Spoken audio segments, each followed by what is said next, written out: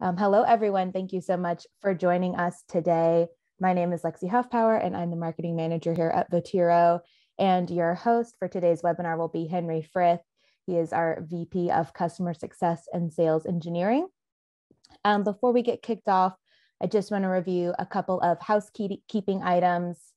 Today's session is being recorded, so if you have to drop off at any point or if you lose connection, we will follow up with the webinar recording after today's event. You'll also notice at the bottom of your screen, there is a Q&A option, so feel free to ask any questions during the presentation, and we will we'll answer those at the end of today's webinar. And we'll also have a couple of polls that pop up during the presentation as well, so please feel free to participate in those. And yeah, I will pass it over to Henry, and we can go ahead and get started.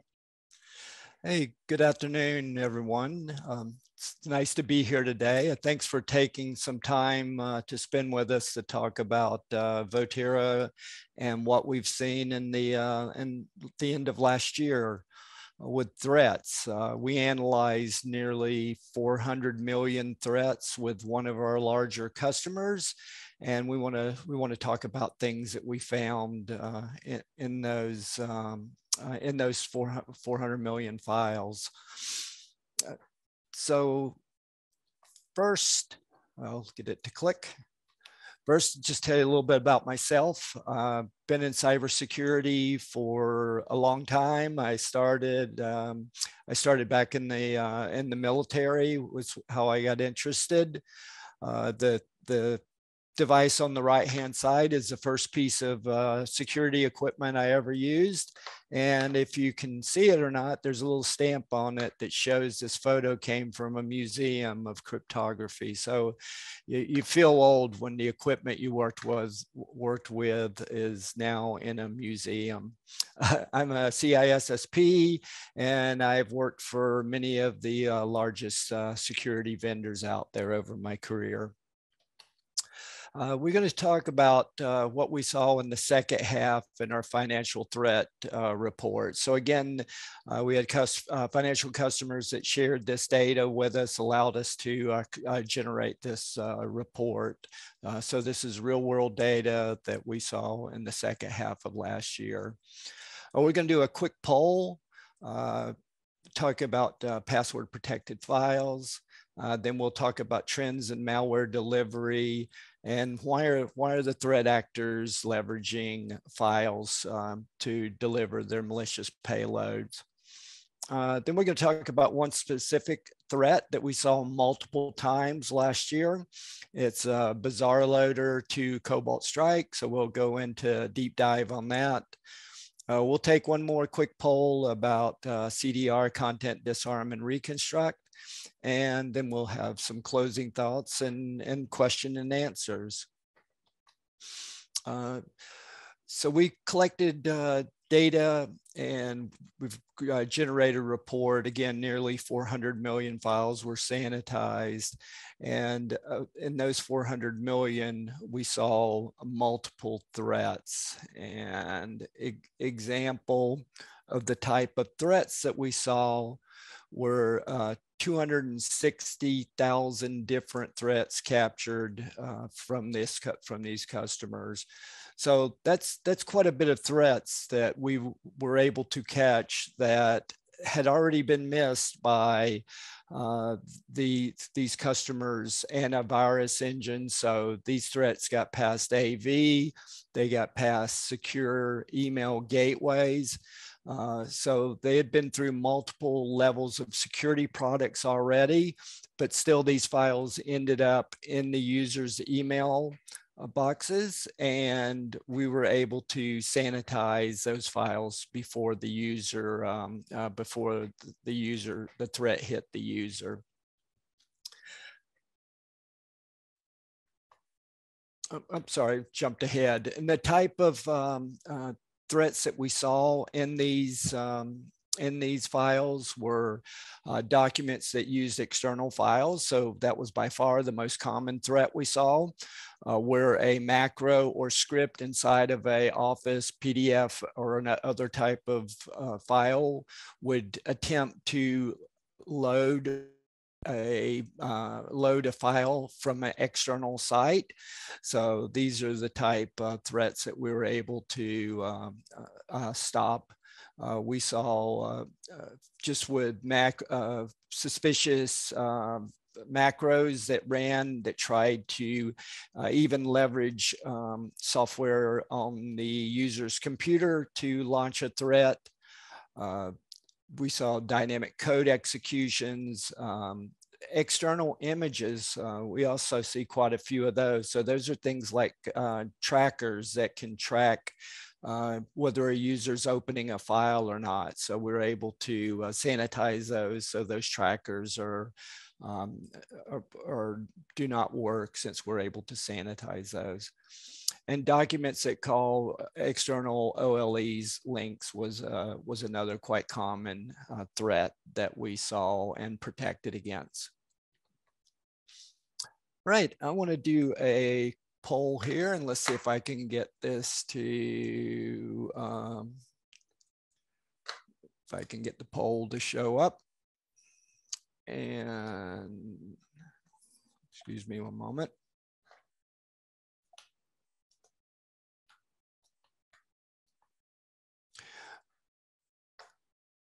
And Lexi, I'm not seeing the poll show up. Are you seeing it on your side? Yes, here, I can launch it for you right now. Yep. So here's the poll. How does your organization handle password protected files? Do you block all password protected files? Do you block password protected files and the user needs to open a support ticket to retrieve that file? Do you allow password protected files to certain users, or do you allow password protected files to all of your endpoints and to all of your users, and then hope that your endpoint security blocks those? So we'll give just a minute to get some answers on that.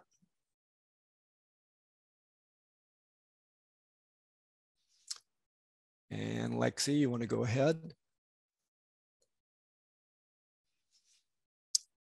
And let's see, so no one blocks all password files. Let's see, block password protected file and opens a trouble ticket. So those are the common answers I get with most of my customers and prospects that I talk with. So why did I bring this up? Why was it important to ask that question? And the reason is this is a threat vector that we see quite often. And I want to show you just how easy it is for a threat actor to leverage a password protected file. So I created a Metasploit reverse shell. So if you're not familiar, Metasploit is an open source tool that you can generate malicious code with for testing. Red teams use it for penetration testing. I use it for demos and labs. So I generated a reverse shell, and then I uploaded this reverse shell code to a document that leveraged reverse shell. I uploaded this document. It was called Return to Office. It was a Word document. I uploaded it, and 39 out of 64 antivirus vendors, so a little over half of the antivirus vendors, knew that this was a malicious piece of software. Well, the first thing that really surprised me was the fact that all of the AV vendors, I would have soon found it, because this Metasploit reverse shell has been around for many years, and it surprised me that 100% of the AV vendors did not catch it. So it would have gotten blocked by more than half, but still it would have gotten past some others. But if I take that same document, that same weaponized reverse shell, and I password protect it and I upload it to Virus Totals, none of the AV vendors are able to determine that it's malicious. And the reason is they don't have the password. The AV engines do not have the password to unlock this file to check to see if it's malicious or not. So they have to assume that the file is, that it's not weaponized, that it's a good file. So here's an example of a phishing email that we saw multiple of our customers receive this same email message.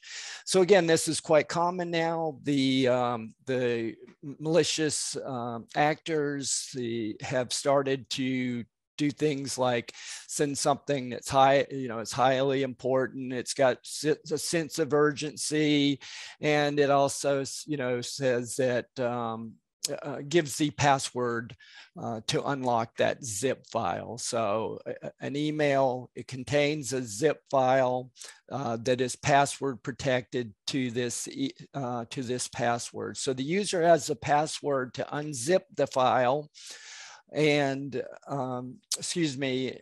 but the AV engines and sandboxes do not have the ability to open that file up to analyze it. So it's delivered to the end user. When the end user enters the password for this zip file, it opens up a Word document. And this Word document then has macros enabled.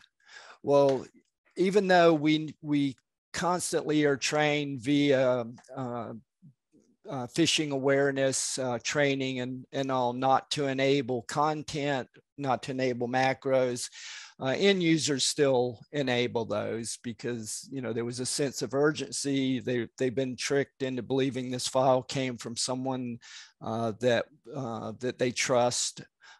So there's many reasons why users would click on these, even though we've trained them not to. When they do click on this password protected file, it extracts that Word document. They enable macros, and then a HTA file, which is an HTML script file, is launched. It drops it in the same directory where where that macro, where the Word document was. It drops it in the same file directory, and it executes a script automatically to download a DLL for a installer. Downloads the installer and then installs Bazaar Loader. So Bazaar Loader is a tool that can be used for it's used by the malicious actors for many different things, but one of the first things that this one is used for in this case is to reach out and download CobaltStrike. And we'll talk about CobaltStrike here in a moment. Once CobaltStrike's down, there's actually two different communication channels back to command and controls that this malicious actor now has over this computer. They have the command and control center from CobaltStrike, as well as the Bazaar C2C controls. So they completely own this machine at this time. And even if the user or the SOC or security team finds one of these command and control centers, it's possible they could miss the other. So CobaltStrike is in this. I copied this from the MITRE attack framework showing CobaltStrike. CobaltStrike is a commercial tool used for red teams for penetration testing, and it's been around for quite a while. It's a well-supported product, and it was not meant to be used by malicious actors. But what happened was the malicious actors get a copy of the software. They hack the CobaltStrike so that they hack the license so that they can run it with a bootleg copy of the license. And matter of fact, you can buy CobaltStrike, the hacked version, on the black market on the internet. So it's easy to get a copy of this. And it's a very powerful tool. It has the ability to stay underneath the radar, to run malicious codes, communicate back command control centers via a single exit point. So how would that be used? It would be used, for instance, from the machine that's originally controlled, that machine, from there, the malicious, the threat actor could reach out to inside the network and take over a domain controller, for instance. And the SOC team would be analyzing and looking for anything that might be communicating back from a domain controller out to the internet. But the way CobaltStrike works is it would actually communicate back to another computer inside the network. And then that computer can be the relay out to the command and control center. So by leveraging CobaltStrike, an extremely powerful, well-supported tool, a malicious actor that may not be extremely skilled can leverage this tool to do a lot more damage. And of course, one of the use cases may be to deliver ransomware. We're going to do another quick survey. So Alexi, can you start this one up? Perfect. How familiar are you with content disarm and reconstruction? I'm CDR obsessed. I've heard of content disarm and reconstruction, but like to know more, or I'm not familiar with content disarm and reconstruct. And we'll give you a couple moments.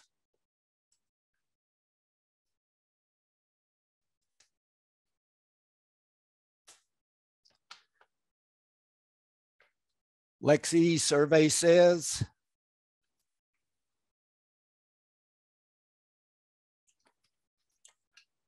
Okay, looks like we get to educate the world on content disarm and reconstruct. This is again quite common with content disarm and reconstruction. Excuse me. Also referred to at Votiro, we refer to it as zero trust content security.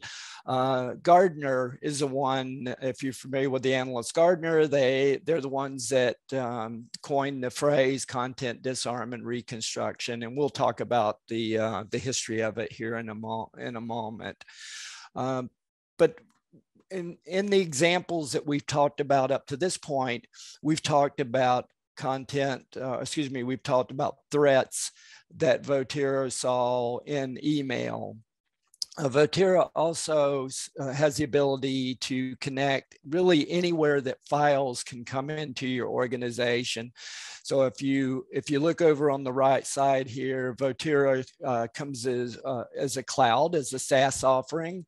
We also have virtual appliances and private cloud offerings as well. But then we connect into anywhere that data can be coming into your network.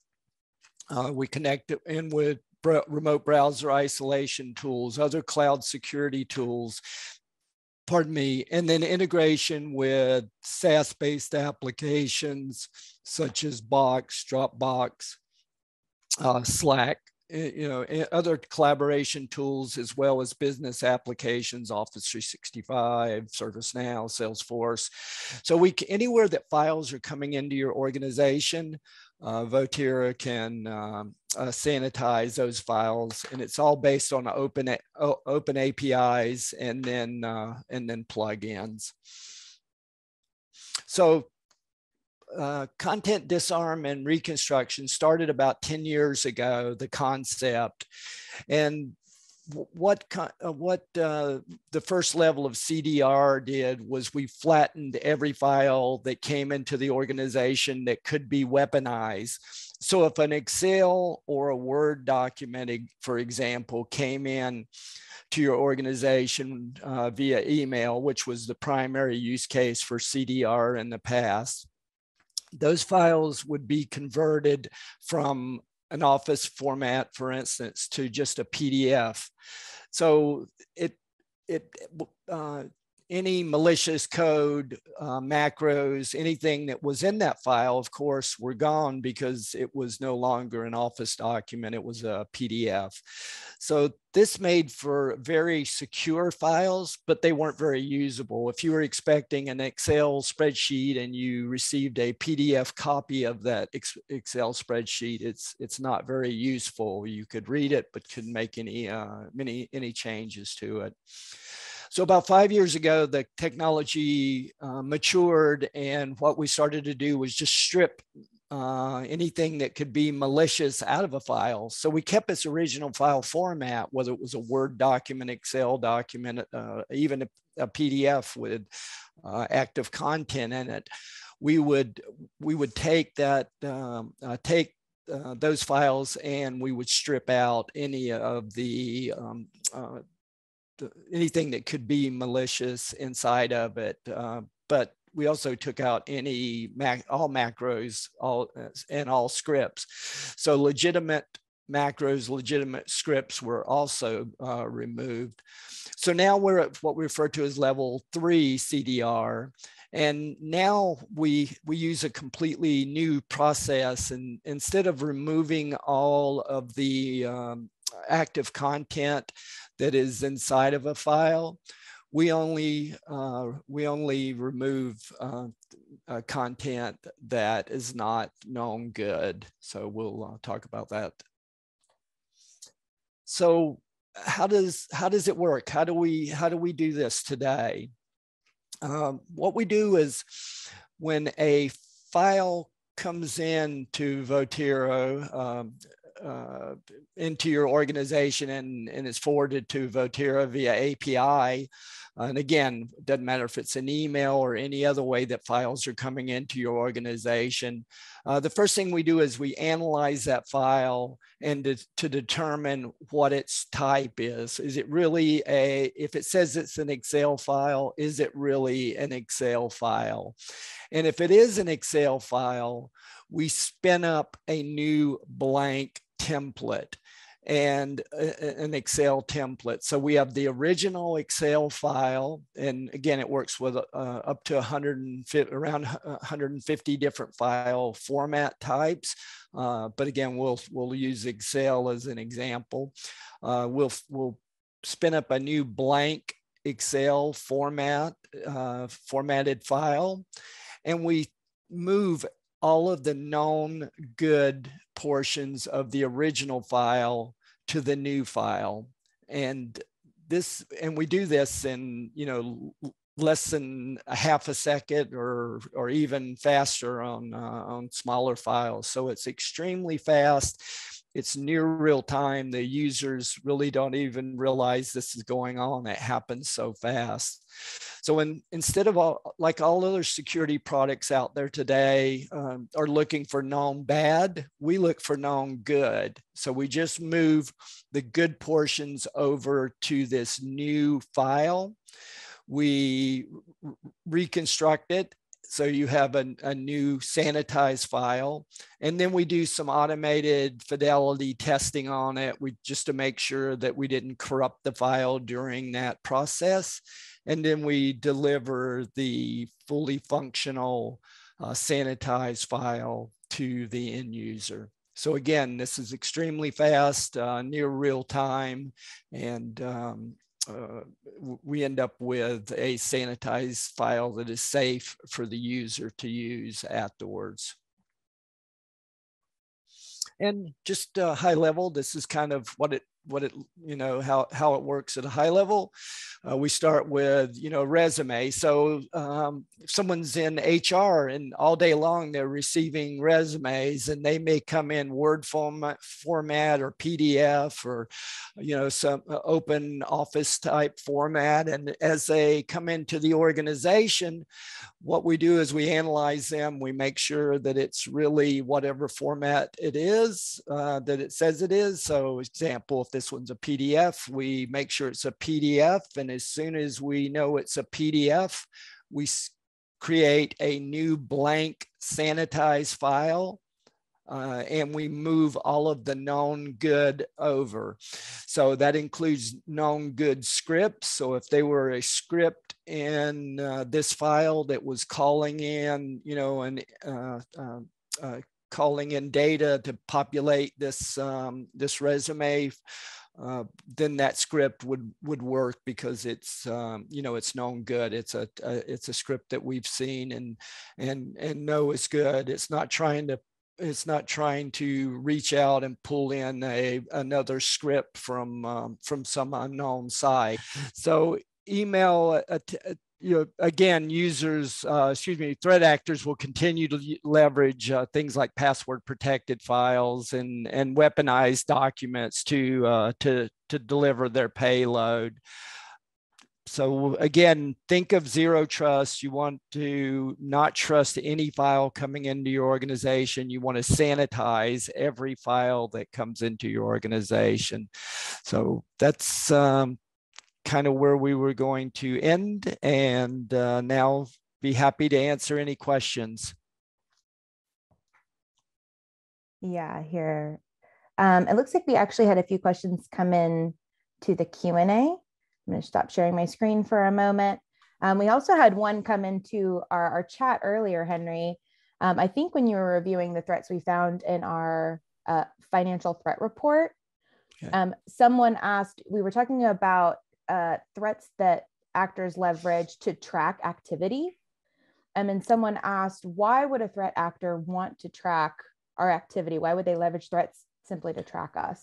Yeah, and it's not necessarily threat actors. It can just be, there are legitimate reasons to track who's opening a file that are not malicious. We're a software company and we sell software, and we want to know if you open up an email that we send to you. So there are tools that will allow our sales team to send you an email and know when that file was open. You may not want to do that. You may not want people that are trying to sell you stuff know when you open the email. So it's an option in in our products just to remove trackers. So malicious, what reasons? I can't think of any, truly malicious. It's more privacy related. Perfect. That makes total sense. And Gianna brings up a good point. She said, if someone is doing a very targeted attack, they may just want to know, did you open that file? Maybe the malware is delayed and nothing launches right away, other than them knowing that that the file has been opened. So that would be a good use case for it also. Mm-hmm. All right. And one of the other questions we had pop up in our Q&A, I know we talked a lot about some sandboxing and AVs today and traditional security methods. So someone asked, what is a way that CDR can be combined, or how does it work with other detection-based security methods to sort of bolster someone's overall security approach? Yeah, great question. I like to think of CDR as kind of that last mile. So it's been through all of the other security controls up to that point. So the report that we showed you, all of those threats that we found, what was it, almost 250,000 threats, I think it was a little more, 260,000, were those threats had already been through AV and through sandboxing, and still would have been delivered to the end user if we hadn't have sanitized it as the last step. So CDR is an additional security layer. It's all about, adding as many layers of security as you can to make sure. We're not saying that CDR is replacing any of your security stack. Yet we do see customers, and we have some of our customers replace part of their security stack out there using us. But in general, it is just another layer of security on top of what you're doing. And it works with all of your security controls that you have in place. We're not going to impact any of those controls. Perfect. Thank you so much, Henry. I think we have just one more question. We have time for one more question in our Q&A. Someone also asked, what are some obstacles companies might face when trying to implement a zero trust strategy? So what are some obstacles you think they might face, or any obstacles you've come upon in your time with Votiro? The thing about zero trust is there's a lot of security vendors out there talking about zero trust, and there are many different ways to address the whole zero trust security posture. I think the hardest part, that when I talk to customers that are early stages and starting to talk about it, is where do we start? Which part of zero trust do we address first? Because there's the network layer, there's the users, there's the devices, there's content. Which one of those do you go after first? Well, I like the content idea that, it's all about your content. So I'd say, if you can start with content, that's a good place to start. But really, any place that you feel comfortable, pick one of the areas, work with your vendor of choice in zero trust for that particular portion of your infrastructure or your data, and just get started at it. I think probably that seems like the most, that's one of the biggest things, is where do I start? Not that, customers understand they need to start thinking about it, but where do I start? Yeah, that's perfect, Henry. And we did have one more question just come through, if you wouldn't mind answering one more. Sure. For us. Someone asked, do we integrate with any sandboxes? Yes, we do. Today we work in conjunction with a lot of sandboxes in email. So really, any email sandbox that you're using, they would set in front of us in an email flow before we sanitize the files. So we work perfectly well with any email sandbox that you may be using today, a Mimecast, a Proofpoint, Ironport, any of those we work with. And then we also have direct integration with Fortinet into their sandbox, so we can forward files that we get in other formats other than email. For instance, if we're connecting and sanitizing files in Dropbox, and there's a binary file in there that we want to analyze as part of that, we can forward it to Fortinet if you happen to use Fortinet. And if you use another sandbox that you would like to talk with us about integrating with, since it's all API driven, it's very easy to integrate with additional vendors' products also. Perfect. Thank you so much. Thank you.